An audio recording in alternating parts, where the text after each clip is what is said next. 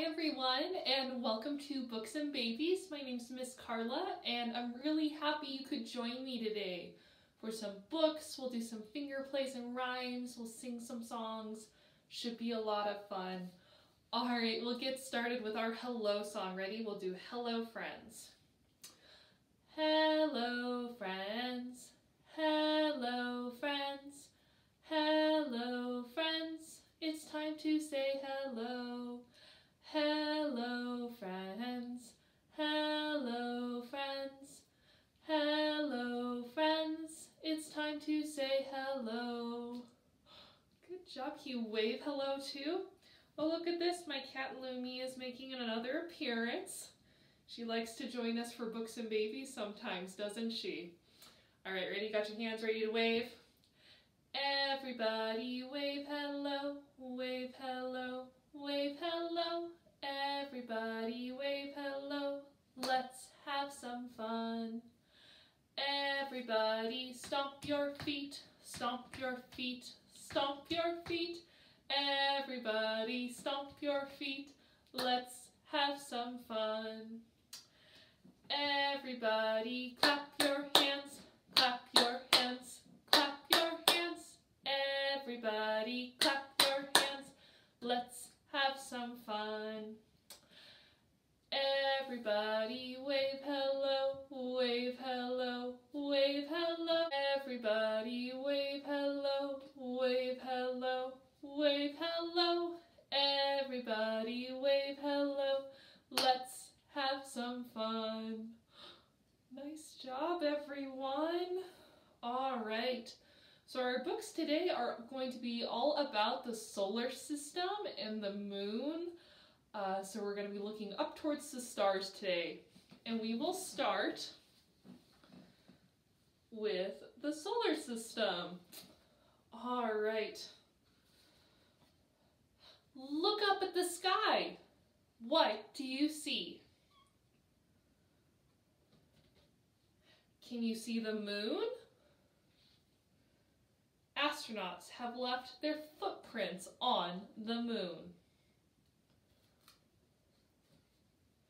In the daytime, we see the sun. It is the center of the solar system. Can you look out your window? Maybe you see the sun right now? Let's learn all about the planets that travel around it. The sun warms the earth. Especially now in summertime, it's nice and hot, right? Mercury is the closest planet to the sun.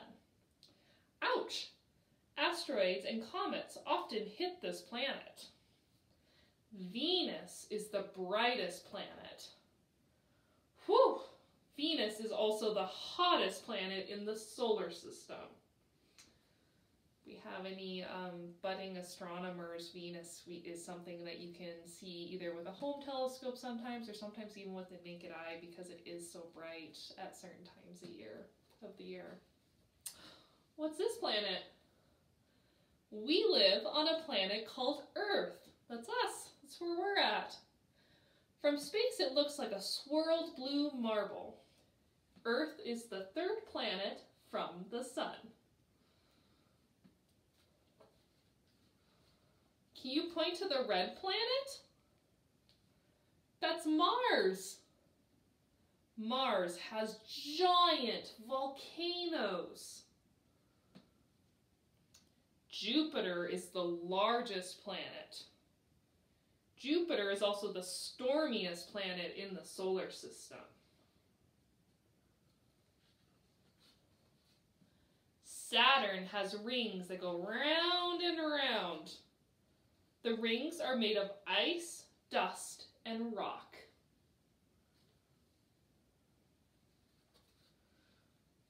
Uranus and Neptune are dark and cold.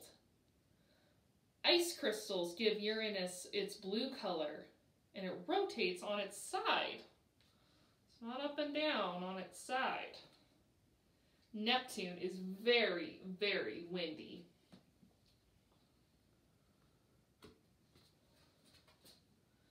Pluto is a tiny dwarf planet, very far away from the sun. Pluto is smaller than the Earth's moon. Stars twinkle in the night sky. Can you connect the dots with your fingers to see the shapes that the stars make? So these are called constellations. We can kind of follow the dots here. And in this picture, it looks like they make the Big and Little Dipper. All right. Sometimes we see comets soaring across the sky. A comet's tail glows when it travels close to the sun. Solar system is an exciting place. Where would you like to go first? And as we've done with a couple other books, since our theme is space today, we have a lot of nonfiction books, which as you can see, you can start very, very early. Even with our babies and toddlers, we can share nonfiction books like this that start introducing different concepts in a really easy, age-appropriate way. And nonfiction books are fun. As you can see in this one, it kind of encourages touching, pointing, following. And so they're a good kind of conversation starter. It's easy to extend nonfiction books, so you can make a comment. Saturn has rings that go round and round. The rings are made of ice, dust, and rock, so you can kind of extend the books as you're reading. And it's just kind of a great early exploration for your babies and toddlers to be exposed to both stories and also nonfiction. They start learning facts. They can start to question things. All right, let's do a couple songs. So, in that book, we kind of counted through the planets. So I wanted to share another little counting song. It's also going to help us find our fingers. And so we're going to do 10 little fingers. Ready? 1 little, 2 little, 3 little fingers, 4 little, 5 little, 6 little fingers, 7 little, 8 little, 9 little fingers, 10 little fingers on my hands. They wiggle and they wiggle and they wiggle all together. They wiggle and they wiggle and they wiggle all together. They wiggle and they wiggle and they wiggle all together. 10 little fingers on my hands. Can you count them with me one more time? Ready? 1 little, 2 little, 3 little fingers, 4 little, 5 little, 6 little fingers, 7 little, 8 little, 9 little fingers, 10 little fingers on my hands. Good job! All right. Let's do one more. Ready? Got your hands ready again? Open them, shut them, open them, shut them. Give a little clap. Open them, shut them, open them, shut them. Lay them in your lap. Roll them, roll them, roll them just like this. Wave them, and blow a little kiss. Nice job. All right, let's do our next book. And this one is another nonfiction book. And this one is about the moon landing. All right. Can you see the moon in the night sky?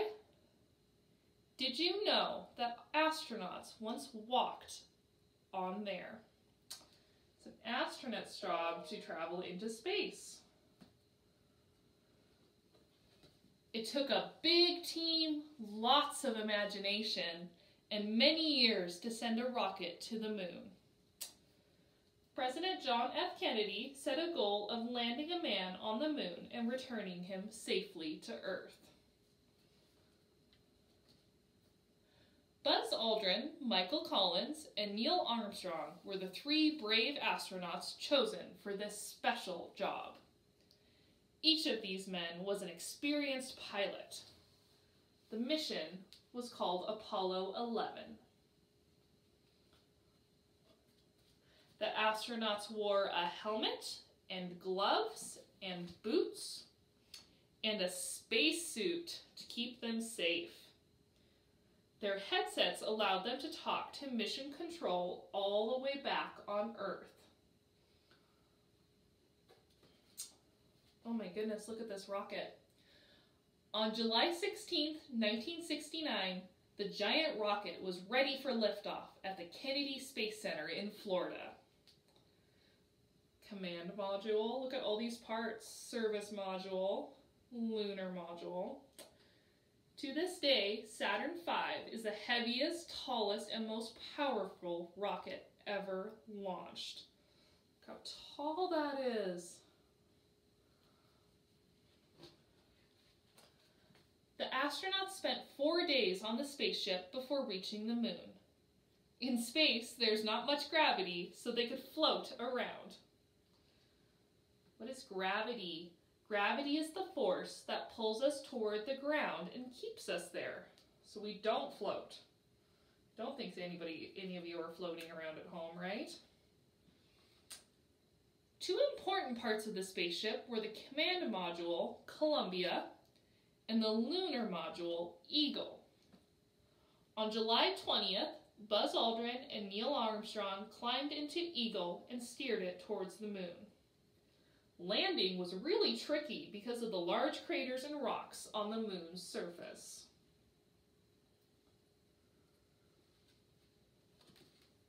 Finally, Armstrong announced to Mission Control, "The Eagle has landed." He went down the ladder and took the very first step on the moon. Armstrong said these famous words, "That's one small step for man, one giant leap for mankind." Families all over the world gathered to watch their televisions and watch this amazing event. Aldrin joined Armstrong, and they collected soil and rocks for scientists to study. They also planted an American flag and left a plaque that read, "We came in peace for all mankind." After a day of experiments, the astronauts were ready to leave the moon and link Eagle back to the command module, Columbia. Once Armstrong and Aldrin joined Collins in the Columbia, they cast Eagle off into space and left it behind.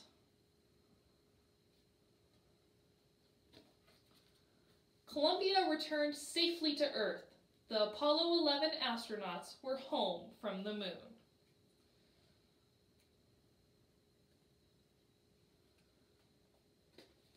After so many years of planning and dreaming, it was time to celebrate the 3 heroes who went to the moon.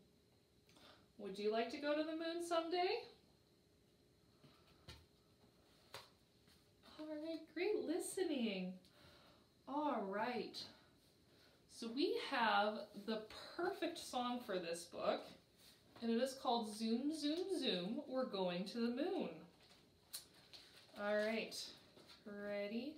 So if you have toddlers, you can do the actions together. If you're following along with a baby, you can do the actions and actually kind of do the actions on their arms. You can kind of scale it to whichever age of kiddo you have at home. All right, ready? Here we go. Zoom, zoom, zoom, we're going to the moon. Zoom, zoom, zoom, we're going to the moon. If you want to take a trip, climb aboard my rocket ship. Zoom, zoom, zoom, we're going to the moon. Zoom, zoom, zoom, we're going to the moon. Ready for blast off? 5, 4, 3, 2, 1, blast off! All right, and if you have a baby for the blast off, you can even kind of swing them up if you'd like. All right. Let's do one more moon rhyme since we just read that great book about the moon landing. This one is a little baby finger play, so it's great if you do have a younger age. Otherwise, feel free, and I'll do it on my face, but if you do have a baby, go ahead and do it on theirs and point out their own facial features. All right, ready? The moon is round as can be. 2 eyes, a nose, and a mouth like me. Great job. Should we try that one more time since it's new? This time I'll put the words and actions up.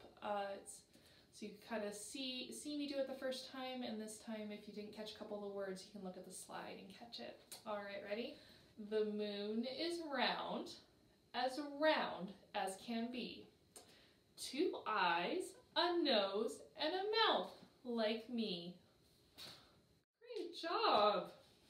All right, so those are our 2 moon rhymes that we have for today.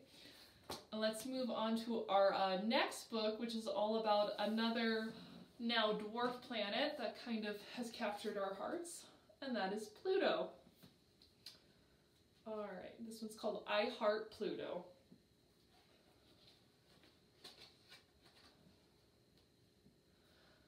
Pluto the planet was really quite proud, but at the party of planets, it wasn't allowed. Who was in there? What had Pluto missed? For that we must turn to the planet guest list. The rocky planets were there. They were looking quite smug. So were the gas giants, who you might not want to hug. Pluto felt alone. This was not at all fair. With the 8 other planets, Pluto should be there.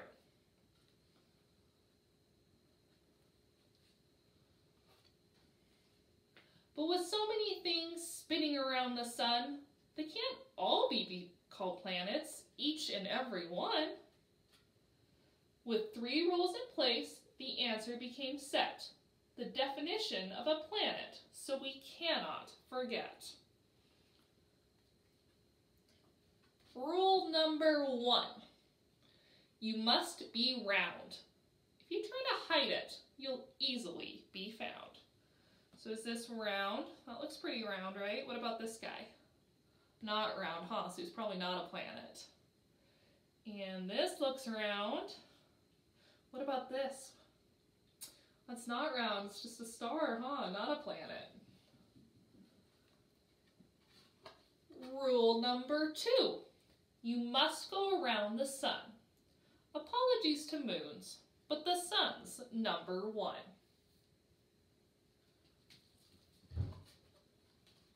Rule number 3. You must have tidied your space. On your own orbit, you must be the showcase.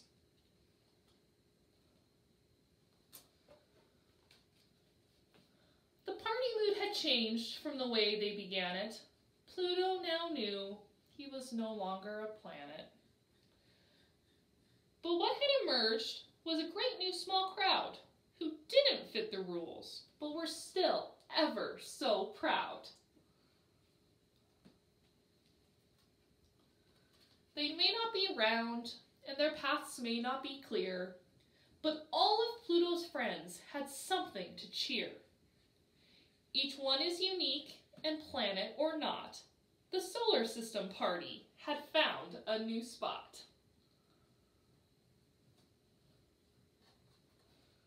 Earth was so excited that it built a new craft and it flung new horizons into Pluto's path. We love you, Pluto, and now we know why. Whether you're a planet or not, we can all party in the same sky. Alrighty, that's the end of that one. That's kind of a fun one. This is a really beautiful visual book. If you do ever check it out, it has so many kind of little facts and just little things you can catch in the pictures. It's really quite a fun book. Alrighty, so why don't we do, since we're talking about Pluto and other things that are not planets, why don't we do Twinkle, Twinkle, Little Star? Stars are another thing that's up in the sky that we can see every single day. All right, ready?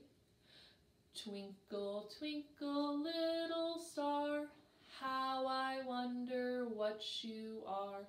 Up above the world so high, like a diamond in the sky.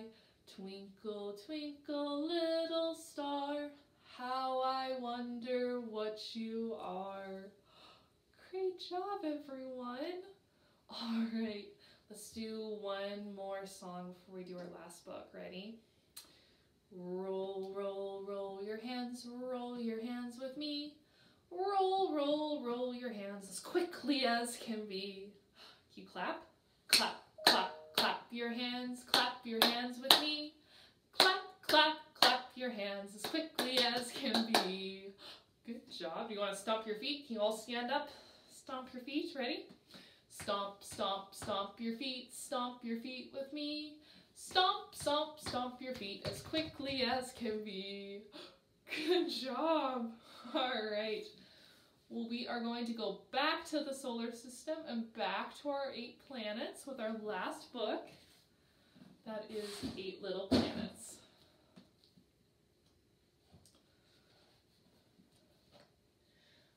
Eight little planets going around the sun. Could these little planets be having so much fun? 8 little planets with the sun at the center.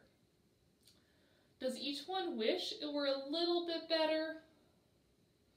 Old, slow Neptune looks a bit behind. Orbiting the sun takes an awful long time. But the 8th little planet doesn't need to worry. It spins on its axis in a really big hurry.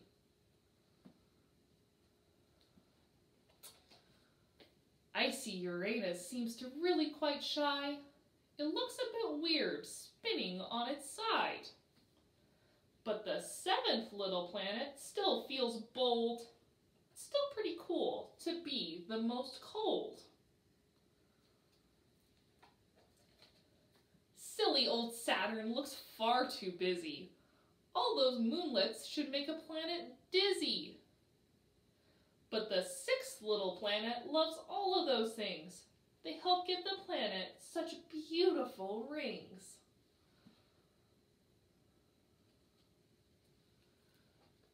Big, stormy Jupiter looks weighed down with mass. 4 octillion pounds is a lot of gas.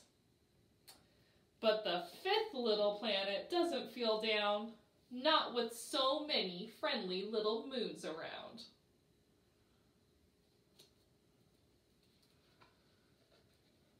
Dry red Mars looks a little rusty. All those storms can make a planet dusty. But the 4th little planet never sheds a tear. It has the tallest mountain of any planet here. Pale blue Earth should be filled with strife. It must be hard being home to all of this life. But the 3rd little planet doesn't feel tense. It is quite proud to be the most dense. Fiery Venus must feel rather fraught. 900-degree temperatures sure are hot. But the 2nd little planet never cries. It loves being the brightest planet in the sky. Super fast Mercury could sing a sad tune. It must get lonely without any moons. But the 1st little planet never feels bad. Being closest to the sun is a reason to be glad. 8 little planets with the sun at the center. Proud to be unique, nothing could be better. 8 little planets going around the sun, being happy what they are and ready for some fun. Great job listening today. I'm so happy you could join me. Be sure to tune in next week for another session of Books and Babies. We'll have some new books and old songs and new songs and hopefully have a lot of fun. So we'll do a couple final songs before we finish for today.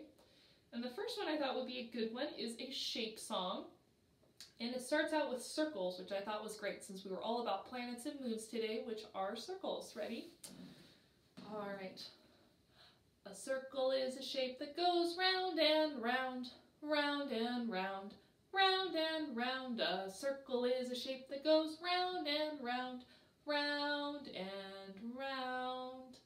What other shapes are there? They're triangles. A triangle is a shape with three sides, with three sides, with three sides. A triangle is a shape with three sides, with three sides. What else can we do? What about a square? Ready?